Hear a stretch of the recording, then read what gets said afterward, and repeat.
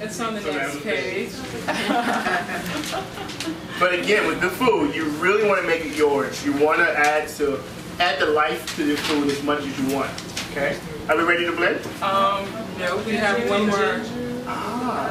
So we're using a little coconut nectar. You need some sweetness. So we have the vinegar for like the sour. We've got to balance that. So we're using coconut nectar. Okay. And you could use agave nectar, raw agave nectar. I like coconut nectar. It's just, coconut is just superior. So lower glycemic index. You always add your sweet, and there's always a healthy sweet. Yes, always. There's so many ways to get healthy sweets from dates. Like in our cashew nog, we did not add sugar. We used dates, whole dates, and that adds the sweetness. Whole dates have lots of nutrients, magnesium, all kinds of things that you need anyway, without just dumping a bunch of white sugar in there. So there are a lot of ways to get it. You see me, I'm like, I gotta get my sweet. Yes, you need to eat healthy sweets. Because we use, even in the sweet potato pie, we use coconut sugar, which is a lower glycemic index. It's very good. So you're getting food that's not going to spike your blood sugar. All right. All right, and then we can mix that. We'll just pretend our ginger. You gotta put water in the water. Here, we got a little bit of water in already. Yeah. It's a tad, and our imaginary ginger's in there. Yep. But tell us, while I'm doing this, ginger is one of those fresh herbs that do so much, almost like the garlic. Tell us about that while I believe this up. Yeah, I mean, it's for this dish, it kind of brings out quite a bit of flavor. I'll let you blend. Cool. You want to hide? Yeah.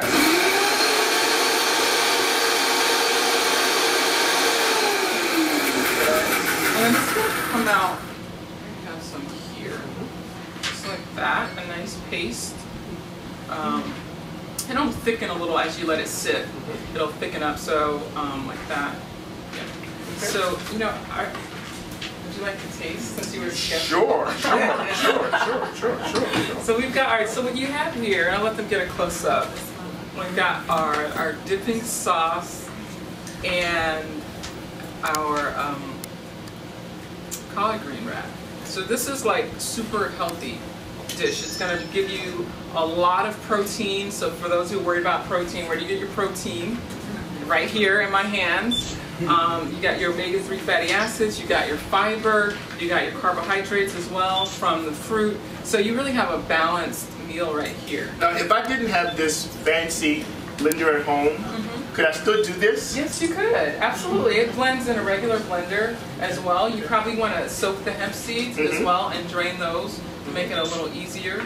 And you got to dip it in the sauce. Dip it in the sauce. See, for you all, this is how she did it the first time. Growing up and becoming a chef, I thought I knew everything when it comes to food. I had 10 brothers and sisters, and so when she was like, "Try this," okay, I've had everything. So I'm going to tell you, first time this is my first time trying this. Okay.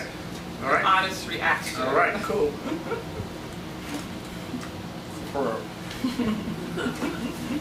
So often, we put our collard greens to such a trouble. Yeah, we do. We cook them for like, I used to make my greens like that. Like at least 45 minutes to 3 hours. As if it takes that long to get flavor into a leaf. It doesn't. It really doesn't. When I do cooked collard greens, 15 minutes max. Sauteed, they're bright green, they still have their nutrients, and they're not dead food. And so when you're eating it raw, you're getting everything. Okay. So when you're cooking them for raw, what do you said you saute them? What do you saute them with? Like garlic, coconut oil, a little onion, probably a little coconut aminos. Sometimes I use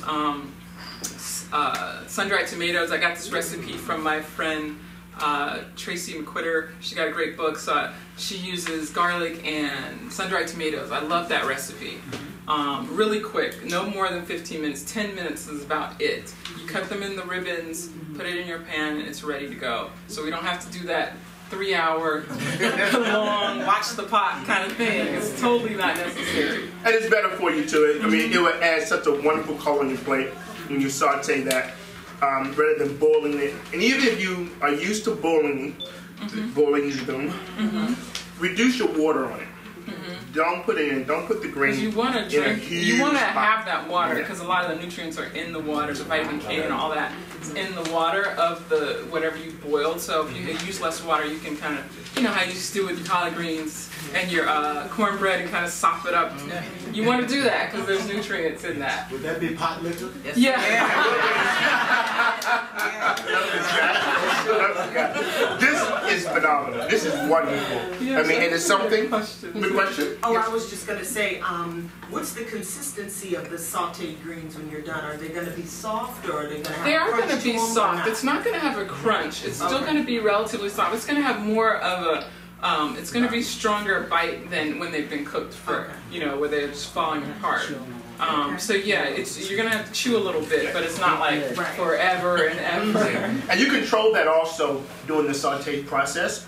If you want can to massage it first. Now I do like a raw collard green dish where you cut it in ribbons, you put a sauce. I usually just actually literally massage it, brings out the essential oils in the greens and makes it softer. You can also do that if you're going to saute it and it'll make it even softer. Cook it less. I have another question? Yeah, if fresh basil is not available, can you use dry basil? You can. Yeah, absolutely. Maybe a little more lemon juice that kind of brightens it up when you're not using fresh basil. So yes, you can do that. Okay, he's like, no question. Well, I'm feeling good. Yeah, and I was. You want one more? You want more? You want more? More food. So we are going to break in a moment, and then folks here are going to get to have some. Do we have any online questions or anything? Okay, here's the question. You said you soak the hemp seeds, and how long do you soak them? Usually 2 hours for soaking to overnight. So if you have time and you've thought about it in advance, go ahead and let it sit overnight, room temperature. But if you just have a couple of hours, that'll help too, quite a bit. And then I'm going to talk a little bit about, you have the recipes, how to make our other dishes. Yeah. So, for example, our butternut squash soup, which is what we're going to start with in just a moment. Very easy. We've got a butternut squash, chop it up, put it in your in a big stock pot with some onions, garlic, and saute that for a little bit. And the other seasoning, coconut milk. I love coconut milk. Again, it's a great milk, but it brings out the creaminess. A lot of times you think when you're eating vegan because you're not having dairy, you're not going to get that creamy feel. Coconut milk helps with that. So this is very creamy as if it had milk. But great texture, it's good a great color and everything. Right, and so you let that saute for about 15-20 minutes with all your seasonings that are listed there. And then if you have a hand blender, like an immersion blender, just put it right in the pot and mix it up and you're ready. If you don't, you kind of put it in batches into your blender and be careful if it's hot, and then blend it that way and it's ready. So this is about a 30-minute soup or less, you know, depending on how fast you can chop up the butternut squash. You can even get frozen organic butternut squash to make it quicker if you don't have time to go get the whole thing. So it's just ways you can make this quick and easy. It's fun. Yeah. I'm having fun. Yeah, and that's what I'm trying to do is like, what can you do that really stays healthy but doesn't take all day? Yes. So that's why I make the soups like this and things like that. So, and then we added curry powder that gives you that kick, that gives you that more depth of flavor. Is there an advantage to purchasing all of your seasoning? I notice yours is organic. Should we stick with the organic seasonings? Because I have a ton of all the others in mine. I would absolutely use organic seasonings because you're using them over and over and over and again. It's definitely worth the investment, especially for something you're using repeatedly. Yeah. Now, if you thought having her come to my refrigerator and exit things out, like my friend back here, when we went shopping together, that was fun. Because even though we went to the, you know, I had to put I had to pay for everything. Right. It was fun learning that I can't eat health, because a lot of times, you know, you think about, well, you know, does my checkbook allow me to take care of myself?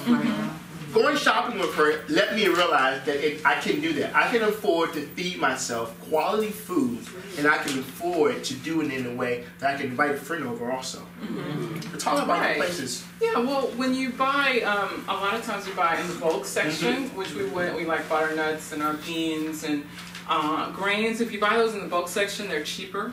So you can save quite a bit of money there. And then produce, you want to spend most of your time in the produce section anyway. That's not that expensive. I mean, you've got to buy produce anyway, so it's just, you know, buying the right kind. Now, we went to one of the local health food stores. You can go to farmer's market and get some cheaper stuff sometimes. Sometimes they have the shares, like where you get food, you go and get it every, co-ops every 2 weeks or whatever, and sometimes you can share that with someone, especially if you're single, it might be too much, but if you split it in half, then it's not that expensive. I've done that too, and it forces you to cook different stuff because you kind of don't know what you're going to get all the time. So it's very affordable. If you stay away from the packaged, like vegan food, that's what costs a lot. Yeah. So there's like 3 burgers for $10. It's like, you know, so you can make your own with like beans and sweet potatoes. Yes. And then make a whole batch of them and freeze it yourself. You know, sometimes it takes a little pre-planning, but you can freeze a lot of stuff so that you just have it to go. And that I'm glad you said that, and that's why it's important for us to come together like this. So often, I know I'm cooking for, again, I had 10 brothers and sisters, so if I'm cooking for my family, I realize that my sister might take it to her house, or my brother might pick some up for his 2 kids, whatever the case may be. But here's a community now, so you don't have to just go to the supermarket for yourself, or not even go to the market. Go to our farmers. We have a lot of farm communities and co-ops here that we need to really engage them. One more thing, stay away from the aisles, because I realized that when I start going into those aisles, I'm not just seeing all the different colors, I'm also seeing the price tags going. So fresh food around the borders, and you have to go into those stores, but the fresher the better. Absolutely, and they all say, I work with a physician, says, you know, if it has a commercial, don't buy it. I actually believe, because they spend millions of dollars where they're saving because they're giving you cheap food, spend all the money on advertising to get you to addicted and buying it. So, you know, save yourself. Do you have on your website a list of these farmers or these co-ops that you're talking about that we could go to locally? That's a good idea. I don't have that on my website. I do have a lot on my website, so thanks for bringing that up. I have a lot of recipes on the website. In addition to these, you'll find all kinds of raw recipes and obviously the videos that I do and tips for your top 10 health habits and upcoming events. Great question. Oh, sorry. How far in advance are you planning your meals? Because that seems to be where I'm falling off. Like, I would love to have something with the nuts, but then it's like, oh, I forgot to soak them. So, you got nuts sucking off. What's that? So how far in advance do I plan? It depends. Now, some things I consider staples, like lemons, nuts, apples. These things I just always have in my house. So I'm always going to have some walnuts, cashews, almonds somewhere. They keep for a long time. So generally I try to think at least the night of what I'm going to eat that day. So even if you don't have all day, if you're going to work, you can soak them right and go. If you got 2 hours, you can soak it. If you only have an hour, just put it in really warm water and then use it. You know. So it's Can I not tell them the secret? What's the secret? On Sundays after service, you call her up and come over. So when she comes over, you want to cook. And I'm going to cook enough food on my Sunday for a couple of days. So I have her here. I'm not, That is the best way to do And then, so I know for sure, like the shells and the greens, all these things are fresh. Yeah, you have to plan for those. Yeah. You know, but you always want to have some mixed greens or something that you need to eat and don't let it go bad. And I'm buying these mixed greens because they're going to be gone by the end of the week. So come on over. We're going to have dinner together. That's why we said before you leave, get to know someone else who's trying to eat healthy and come together and break bread. It'll change your life. So yeah, I would definitely plan for like on the weekends, at least for a few days of what you're going to do, and make it on Saturday and Sunday a few recipes, and then you can just add like salads or some sauteed asparagus or something to the main thing you already made.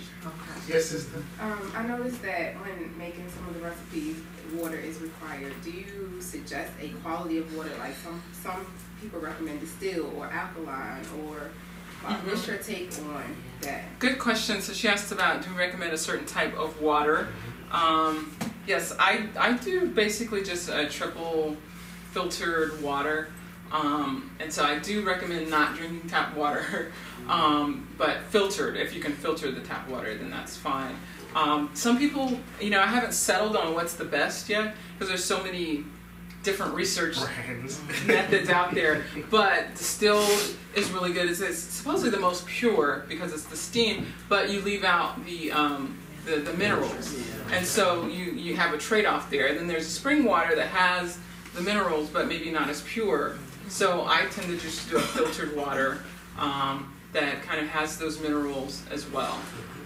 So that's but some filtration is definitely necessary. All right. Okay. So when we think about it, how we're looking. We're looking good. Before you all move, Dr. Lathan, I would like for you to take a Essie with your audience. All right. Great idea. You got it? Okay, I think I got it. Just stay right there. Oh, turn just around. Turn around. Oh, okay. Hold it I up. don't do this often. Okay. So you're going to take several. Can I do it like this? Yeah. Wait, Okay, I'll hold it. Okay, we're gonna say, can we get everybody else in? All right, here we go. 1, 2, 3. Vegan cheese. Let's do one more. We'll move it over some. Okay. Okay. And then the other way. Do one this side. Yeah, sure. All right. We're gonna turn around this way. Want to do it straight up? Yeah, exactly. This way. Yeah, do Okay. it that way. All right. I thought we were gonna in this side. Yeah, but do that side again. This side, okay. Okay. So you got the same thing, and then you'll turn it. Okay, yeah, that is good. There you go. That's why the photographer. Okay, you ready? Yes. Okay. Cheese. All right. No, you got to do this side. Oh, let me do this side. Did you get were you all in the shot? I don't think so. Okay. Okay, all right, okay. Okay. You ready? That's funny. Okay. There you go. You put the money. Okay, thank you. I'll send it to you. I'll send All it. right. All right. Thank you. You didn't do outside, did you? Okay, cool. We gotta get you some. Okay. Did we get them? There we go. Okay, great. You put the button. Oh.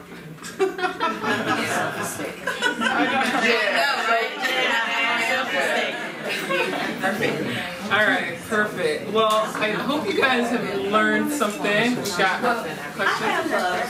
Two questions. Okay. One is, I eat a lot of vegetables, but I do eat some meats, but I like cheese. So that's going to be hard for me to give up. And I have had some vegan cheese, but not So which one should I try? That might be better. So I was like you when I thought of going vegan. I was like, I can't live without cheese. But and I've had some of the cheeses in the store. They weren't really good at all. So I do my own. There's one brand. Daya is kind of the best one that I like. That's store bought. But I prefer to make my own with cashews. So I do my own fettuccine sauce. I do my own cashew sauce. I do my own for my kale chips, just usually with cashews, bell pepper, lemon, nutritional yeast. It depends on what flavor you're going for, but it's very easy to just blend it. You don't put as much water, and it solidifies a little bit once it sits in the refrigerator. Usually out of the blender, it's like a dipping type of cheese. So I do my own pizza with my own cheese. It tastes a lot better than the store-bought. And those are the things you can actually have. So when you come home and you want to add that and that'll last for at least a week in your refrigerator once you make it.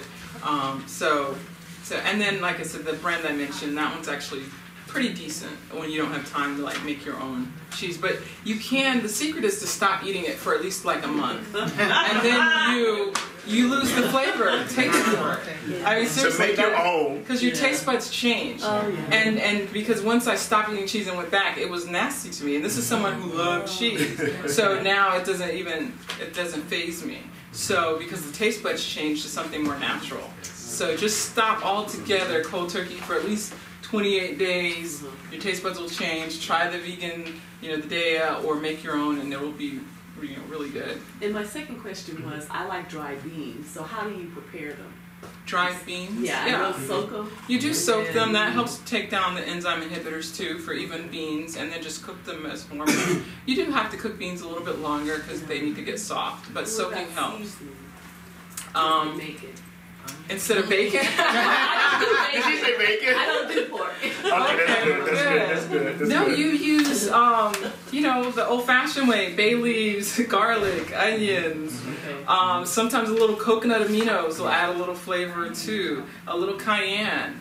A lot of stuff you can put in there. And when you think about your beans, think about your overall meal also too. What are you going to really pair that bean with? Because you want to make sure that, like a good symphony, your food kind of blends in together. It not only looks good together, but it complements each other as it actually becomes a part of you. You know what I mean? Yeah. So you're eating like, oh, I love this, and you eat some more, oh, I love this too. And then eating with friends makes everything taste better. That's true. Like, what do you put in your beans to season? Again, I'm one of those guys that when it comes to who's coming over, so if I know it's into some spices, or I love the barbecue. So I would throw some barbecue seasoning in, if it's some navy beans, and it just depends on what, even my black beans. So I know it's some of my Jamaican or Islander friends in, and I know I gotta give them a kick to it. Oh yeah. And they don't even know it. They don't miss the pork and the beans. They don't. Yeah. You have another question? Yeah, my question is about appliances. What are some, like, if you want to make the transition to, cooked vegan and raw, what are some good appliances you recommend, like juicers? What are some good juicers? So I recommend like 3 things if you're going vegan, especially raw. You need a food processor, you need a good blender, and a juicer is good too. It's really good. So the brand, I wish I was getting paid. So I love the Omega juicer. You want a masticating juicer, so anything instead of the centrifugal. So masticating juicers, any of them, but I prefer that particular one because it's easy to clean, which is important because if it takes forever to clean, you're not going to use it. Like so, on the shelf. Yeah, so that's one. So any masticating juicer, but particularly the Omega, I like. Yeah. And then, I love the Vitamix and Cuisinart. Yeah. Do you dehydrate at all? I don't have the patience for dehydration. The question was, do I dehydrate? So I like to eat my food like soon. So I just generally do recipes that don't really require the dehydration. But I've had dehydrated foods and they're fine. And it's a good machine. It's a good thing to have because again, you might be a snacker, and I have friends who snackers. Like crunchy things. Oh yeah, it's really good if you like the crunchy stuff and you're doing kale raw chips because you miss that. But sometimes you can do kale chips and you turn down your oven like as low as it'll go, and maybe like some go to 170. So it's really low, so you're not putting that much heat to it, and then you can even turn it off and let it just cook that way. Especially if you have little ones, the pineapple chips and things like that. I mean, so. Please don't spend a lot of money. Don't go. At first, because I have my regular $20 blender. It worked fine for years, but once you want to upgrade, you can do that. So don't think you have to spend a bunch of money on a bunch of expensive stuff. Food processors you can get for $30 too, so you don't have to spend a lot. Okay. Yes. I was gonna ask, like, what type of wraps do you recommend if you want to do like a breaded wrap? And I wanted to know if you use, I think it's called nane shuyu, raw. Right. It's like another type of a soy sauce. So she asked, what kind of wraps do we use? Do I use if you want like raw breaded type thing, and do I use the nama shoyu? Yes, I use coconut wraps a lot. They call them paleo wraps. They're just coconut wraps. So that has a nice flavor, and you can put your hummus dip and make whatever. You could make this with a coconut wrap. So this is just another conduit for that. They also have like a basil wrap with flax. Not as good, I think, as coconut, but it's another option. And then I do use the nama shoyu. It's just like another type of a natural soy sauce. So yeah, that adds a lot of flavor. One of the things you're going to find that when we sit down and finally eat together, which we're going to be transitioning to that soon, yeah, right? Yes we are. We want to continue the dialogue. So cooking together is awesome, but eating together, I believe, is even more fun. So how you doing? You all right? I'm good. How we looking online? Awesome. Good. Okay. All right. Well, I think we have another question back here. So we have 2 more questions. Yeah, my question is, if someone wanted you to come to their family or their church or their organization to do this kind of demonstration, are you available to do those kinds of things? Say it again. Hold on. Can you want to tell her? Can I answer that question? Or Yes. Come home, office offices, churches, yes, we would love to come. So I'll repeat it for those who couldn't hear online. So the question was, do I come to people's homes or churches, and how do I do that? So on my website, you can get my email address, ruby@rubylathan.com, and send a request, and I'm happy to do that. And so, yeah, I do that all the time, and I'm happy to do it. Yeah. It's a lot of fun. So our kitchen folks are saying it's time to eat. We got So we'll take one more question. Okay, cooking oils. I know that you use a lot of coconut oil. Another vegan I know of says safflower oil, which she didn't seem to be too crazy about just now. I use canola oil. Which That's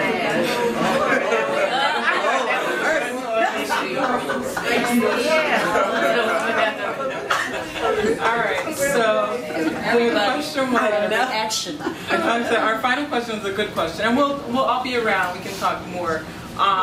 What's the best cooking oil, or which one should you use? I think canola oil. I mean, canola. She said canola. Do not use canola oil ever. It's the worst oil, period. It's very inflammatory. I think in Canada it's even banned. They use it like for car oil or something. So let's not use canola oil, and don't buy ingredients that have canola oil in them, which will mean you'll start buying healthier food because they use that because it's a very cheap oil and it's inflammatory. So get rid of canola. Stick with coconut and olive. If you're going to cook, I recommend coconut. If you're going to use it raw, coconut or olive oil or grapeseed oil is fine. Those are really good in those omega-3 fatty acids as well. You don't want to cook olive oil. That kills a lot of the nutrients, and it takes it to more of an unhealthy oil, even though people do it all the time. It's meant to be eaten raw. And if you have a dish that needs olive oil, saute it in water and then add the olive oil once you take it off the heat, and you still get that flavor. So, and then use less of it. What's the best olive oil to buy? So the best olive oil is just any extra virgin olive oil in a dark container, because you want it in a dark container. It maintains more nutrients. So there's no particular brand that's the best. They had a list when they did some research online that I can't remember the brands, but you want it in a dark container and you want it extra virgin cold pressed. So notice this in the room. We're about to eat together. Those of us who are trying to not only eat healthy, but live healthy, right? Those of us who really want to engage and learn more, this is the time over dinner to talk and to share. Dr. Ruby, you make it look so easy. And I know we can call you at any time because you're family and friends. But can you all help me give her a